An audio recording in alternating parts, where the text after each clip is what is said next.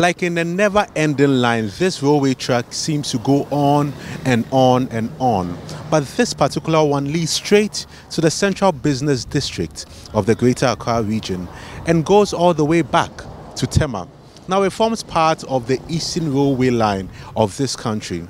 Everything is intact here in Accra, but that is not the case everywhere else. When you go to the Eastern region and the Ashanti region, many of these railway tracks have been stolen. But how does the ministry plan on curbing the canker which is plaguing the railway sector? I went to the ministry to find answers. What we are saying is that we can still put to use the most expensive component of the lines, which is the line itself made up of steel. And that's what people have started removing. The idea is that it's possible when we finish with the new line based on the standard gauge which we're currently constructing, we can decide to, as it were, realign it and open it up and use the same rail track. Maybe the cost may not be the same, but at least we can save some material and use it as a parallel line along the current one that we're developing.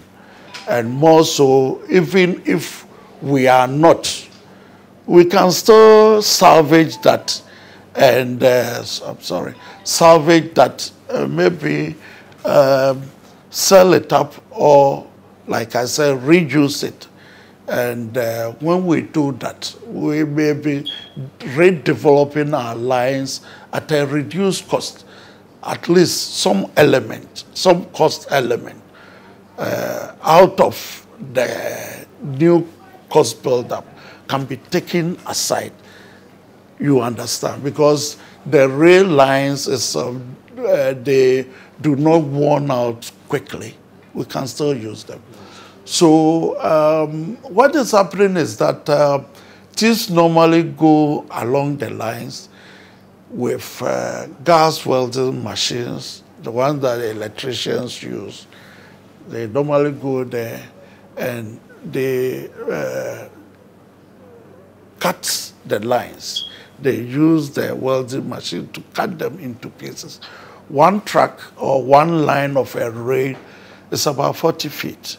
And it will be difficult for them without a forklift to lift it up. So what they do is that they use these gas welding machines to cut them into maybe 8 feet, or 10 feet, depending on the ability to lift. And they put them in truck and go about selling them.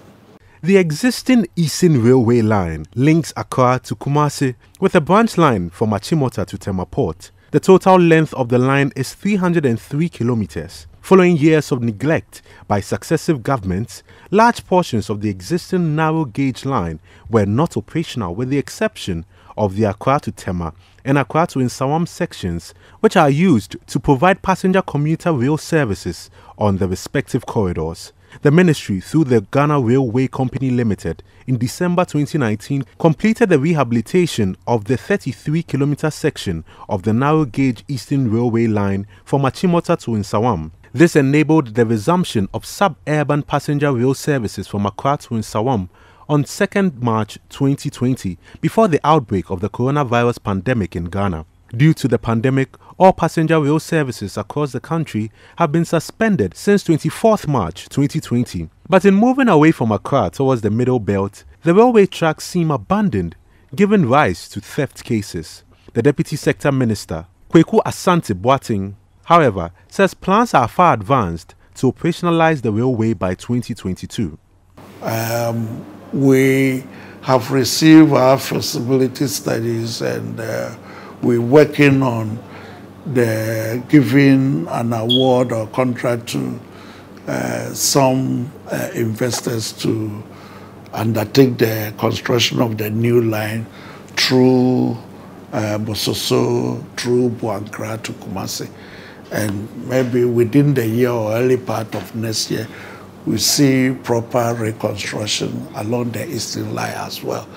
The plan is to develop the Eastern Railway line on a new standard gauge from Tema Port through an inland port at Boankra, and it will terminate at Kumasi. A new branch line from Busoso to Chebi is also to be developed as part of the project. As the theft of the old tracks continues, the ministry says it will continue to use all means to clamp down on the culprits, including consultations with steel companies who buy the stolen products.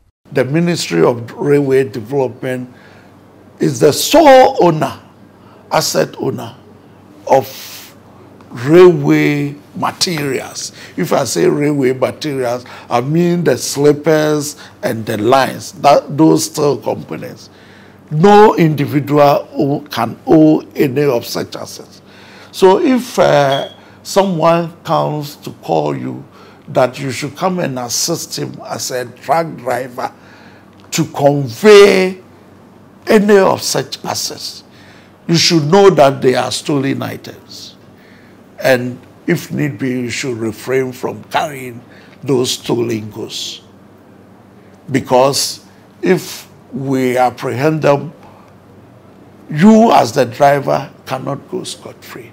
Because you should know that that person does not own that particular asset. It's the asset of the state, and they are stolen items. And I want the general public to be aware of that. They are all stolen items. So our appeal to truck drivers and truck owners to talk to their drivers, and the drivers also should be aware that all those goods relating to railway development and its assets, if anybody asks you to carry it, they are all stolen items and they should not. So if they also can collaborate with the police and with us, they can even assist them more by giving sensitive information to us. We also realize that when these people steal and sell these items as scrap, they finally end up with these steel companies, unless somehow on the Aflao Road, at Tema and other locations. We intend to also corroborate with them, such that when they bring the items, they will not buy. And we're seeing how best we can corroborate with them going forward. No matter how abandoned, no matter how rusty railway tracks anywhere in the country looks like, the government says it has plans for it, plans to rehabilitate the entire sector to move transportation pressure from the roads onto the tracks. That is why it is hopeful that it will be able to nip this canker of railway tracks theft in the bud. Reporting for Citi News, I am Niama Ama.